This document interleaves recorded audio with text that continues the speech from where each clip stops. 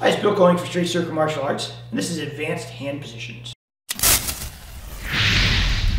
There you go. This is a really important fundamental video that's very technical, and if you really want to learn martial arts and get better, this video is for you.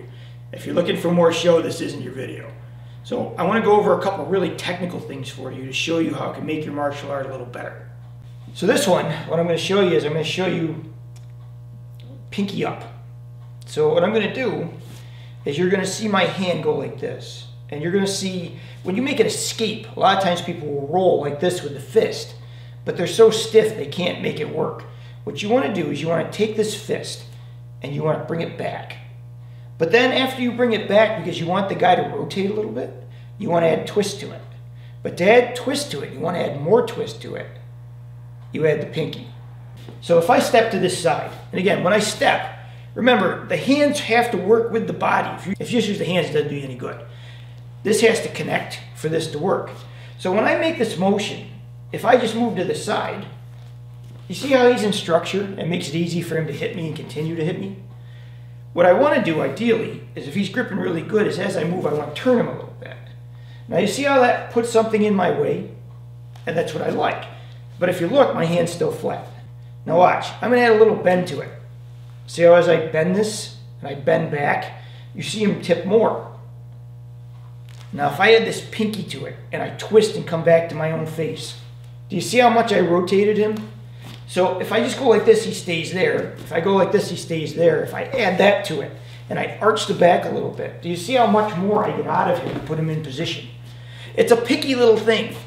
Just going like this, and then coming back, adding a circle, and doing this. It's almost like you have to learn to lead with the finger, and that's what generates it. So that little motion there adds a lot of power to that, believe it or not. Opening the fingers. You would not believe how much power comes from opening the fingers, because most people, what they do when they grab, they contract, and everything goes back into them. I want to expand. I want to open up towards them. But again, like the last one, I want to learn to steer with the finger. So a lot of times you'll see people go like this, and that's okay. You know, you see it in forms.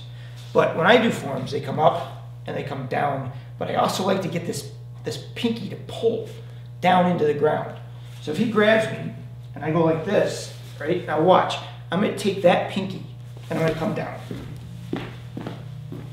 So if I just go like this, it's okay. See, he stops there, but that's not enough. If I add that and I continue that motion, I roll that wrist. Because you got to remember, not like the last one, if I go like this, it's just linear, right? Because I'm just doing this. But once I add this and I add the circle to it, life gets a lot better. So when you do this, I want him to go down, and then I add circle, and this motion here buckles him more. So anytime I can add a finger to it or a direction, it works much better. My thumb. I like the thumb because it throws a little more power on things. Sometimes when I'm throwing things in directions, if I go like this, you know, it's more muscle. But if I take my thumb and I throw it, it adds a little more juice to it. You'd be amazed how much more this adds by just coming in and flicking the thumb in the direction you want to go. You're going to kind of notice a theme here that I like to lead with the fingers into techniques that I do. So in this particular instance, I'm just going to add the thumb and I'm going to come in. This one, the same thing. When I come this way, as I make these motions like this, right? You see a lot of this type of thing. I don't like to do those as much as I like to come with that pinky coming down. So if I'm like this, and I come down into my work, if I come this way, and what I do is I could do this, but if you see how I have this little extra this, so it's not straight, it turns and it comes down, and that adds a little more to it, you know. A lot of times I lead with these pinkies, here, or here, or there. So I've had the outside one, I've had back, and now we're coming inside. So using that pinky to add a little more to the motion. So when I do these, keep this in mind.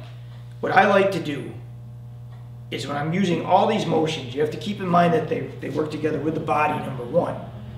And they have to be supported by your body. But when I get to a certain point, you have to be flexible enough in the hands to lead with the fingers and not just come straight. You want to add rotation. So I come in and rotate. I come in and I rotate. I come in and I rotate. So not only do you affect your opponent on one plane, because he starts moving one way, when you start adding the rotation, you'll add him another plane and he'll move another way. And it gives you more of an advantage when you're actually trying to put on things like joint locks. Thank you for watching. Please like and subscribe. Feel free to leave comments and ask questions. Thanks very much for helping grow the channel.